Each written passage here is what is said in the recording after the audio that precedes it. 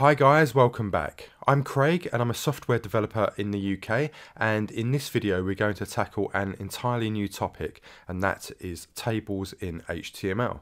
A table is a structured set of data that is nicely laid out, and it is made up of rows and columns. A table allows us to easily look at information that is connected in some way. For example, people and their ages, or trains and the times that they're scheduled to arrive, and any other collection of data that needs to be laid out in a clear and readable way. And we'll find out how we build these tables in this video. If you like the content on the channel, please remember to smash the like button, subscribe and comment, as it really helps us with YouTube's algorithm. Okay, so that being said, let's get started.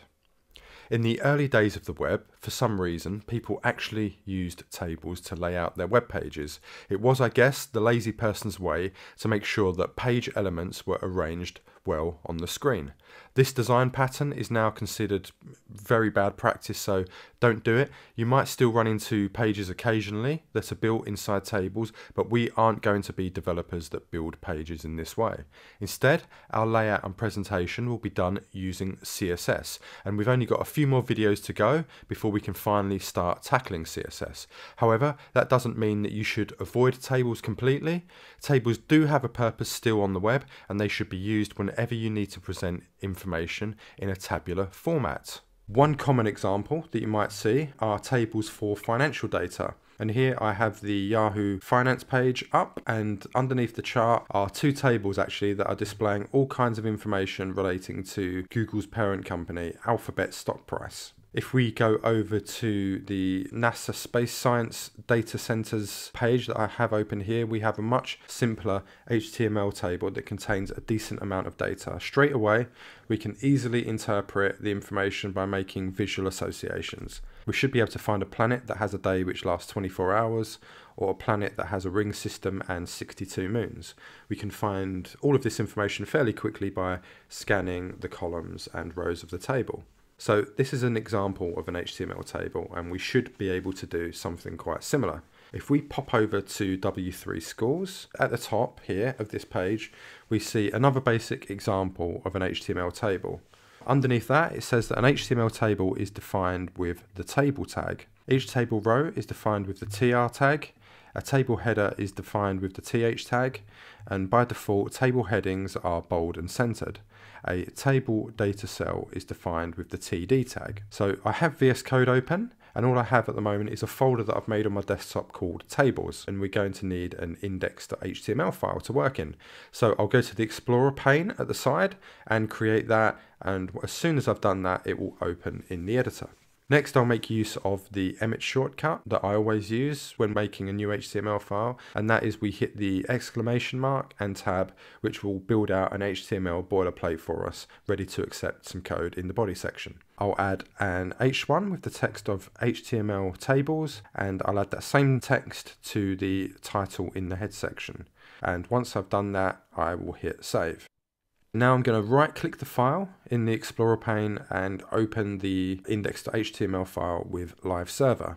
I see our H1 and also the title in the browser tab are displaying correctly. I'll check that we do have a live connection between browser and text editor by quickly adding a temporary p tag and 5 words of lorem ipsum. So I'll save that, and we see the temporary change appear in the browser straight away. So we now know that we're set up and ready to go. I'll delete that paragraph that I just added temporarily, and now we are ready to start talking about tables. Okay, so tables in HTML are denoted by table tags, and these on their own don't give us anything. So if we save and refresh, we can see that we need to give our tables some content. We need data for our table. But we still have a little bit of work to do with the structure of the table before we can start adding content or data to it. Similar to the actual structure of our HTML file, our table has a head and a body, and these are denoted by the T-head and T-body elements respectively, which are nested inside of a table element. So if I add a T-head element and a T-body element, both of these are nested inside of the table element. I can save time making this whole structure by using Emmet, so I'll just delete everything that I just did, and we can simply type table, the angle bracket, then T-head plus T-body, and hit tab, and it will build out that structure for us. Next, we're going to need to add some rows to the table head and table body. So I'm going to do a multiple selection between the opening and closing tags of the T head and T body elements.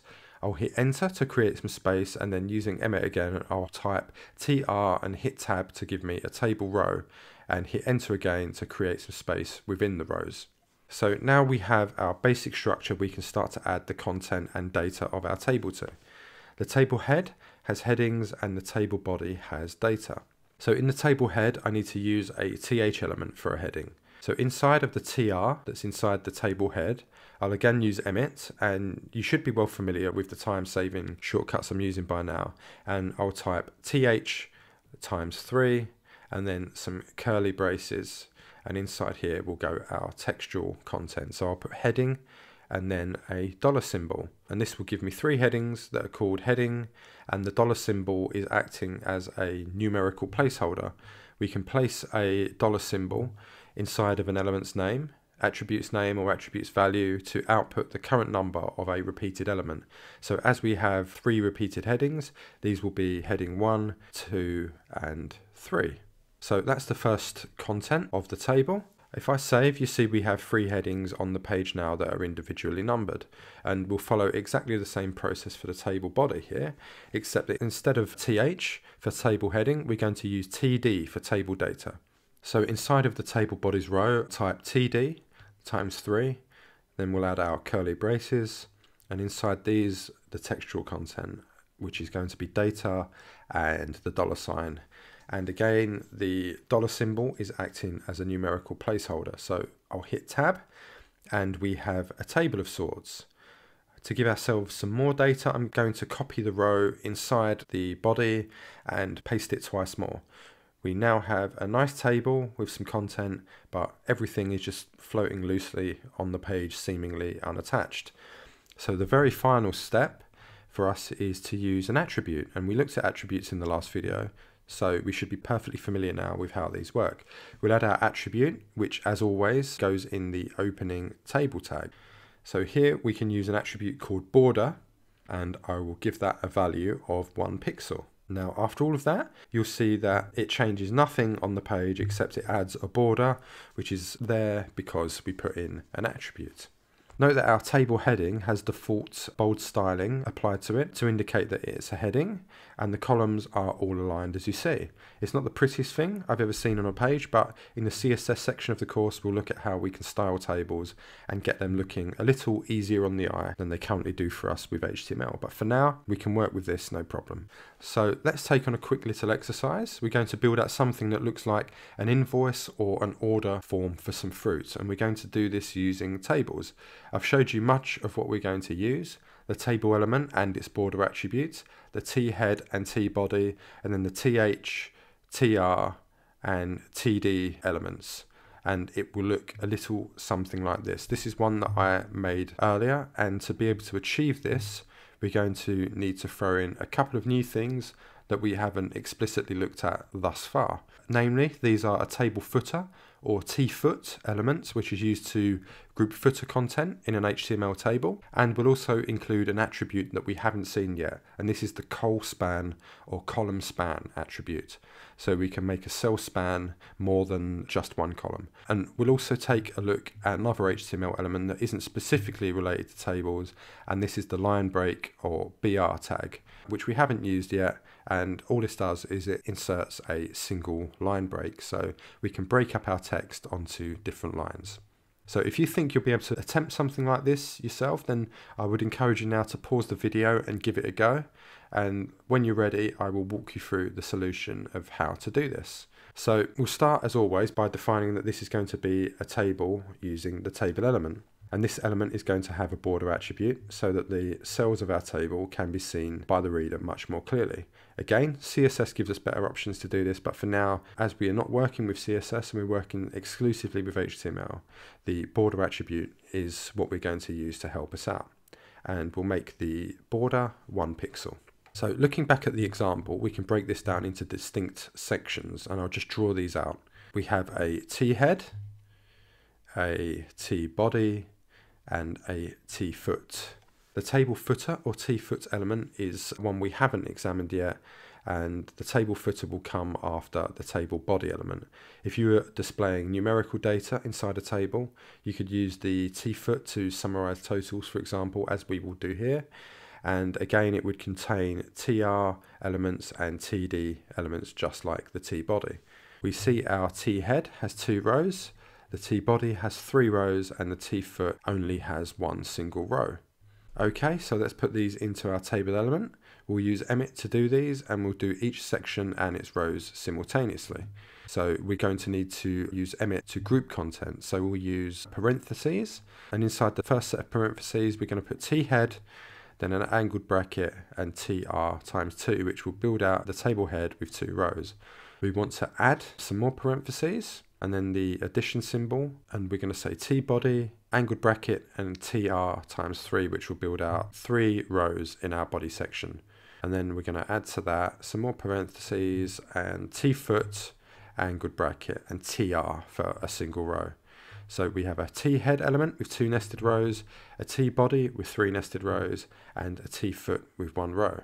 So I'll hit tab, and we now have our basic outer structure for our table.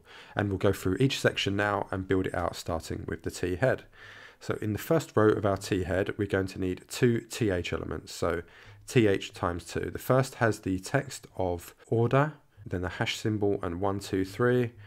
And the second has the text of the 31st of December 2099. The second row has 2 TD elements for some table data. The first TD has a strong element applied to the first line of text, and then every line appears to start on a new line, and we can do this using the BR or line break element. So I'll make multiple selections in 3 places and make the line breaks.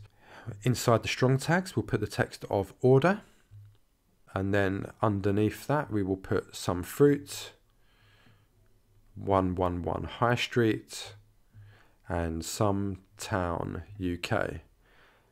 And then I will make the multiple selections after order, some fruit, and High Street, and I will type BR and hit tab to create the line breaks. So I'll save that, and I'll copy all of this text into the next TD element, as it has exactly the same markup structure, and we'll just need to change the text content. So order is going to become customer, some fruit becomes John Doe, 111 High Street becomes 10 Anon Avenue, and some town UK becomes another town UK. So if we save, we can see that this is looking okay for now. We've made a decent start. It's not exact, but we'll move on to the body and we'll correct the layout for the whole table once we've got all of the content in. So T-body has 3 rows, the first of which has 4 TH elements. The text in those is going to be product, quantity, price, and total. Then the next 2 rows both have 4 TD elements, so I'll do those simultaneously. The first one, I'll put the text in of apples, 100, 0.25, and 25.00. In the next row, we'll add the text of oranges, and then the numbers 50, 0.30, and 15.00. We just have the footer now, and this has a TH element with the text of grand total, and a TD element with total, which is 40.00. Okay, so now we have all of the info in just fine, but we'll save, and we see it isn't looking exactly as it's supposed to just yet. So we'll fix this quite simply with one attribute that I referred to earlier on, and this is the colspan attribute. If we head back to W3 Schools and scroll down to where it has the info about colspan, we can see that this is an attribute like any other, and the value we give it is the number of cells that we want our column to span. So let's go back to the design that we're attempting to replicate, and it looks to me like the first TH element in our T head is actually spanning 3 columns. The TD elements underneath are both spanning 2 columns each, and you'll notice that they aren't quite as wide as the first TH element but are wider than the cells in the body. and we can see that once we put those in, it will do a great deal for us already. And the last thing is going to be the footer, where the TH says total and it's as wide as the first TH in the T head section. We know that we put colspan 3 for that, and if we save and check between the two files, we can see now that we have matched the design exactly.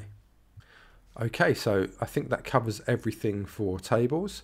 There is of course much more that you can do with tables, but consider this a primer and keep practicing and making different kinds of tables with different kinds of data.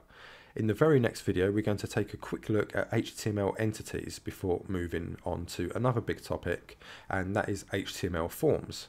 So please remember to like, subscribe, get notifications and all of that jazz, and I'll see you in the very next video.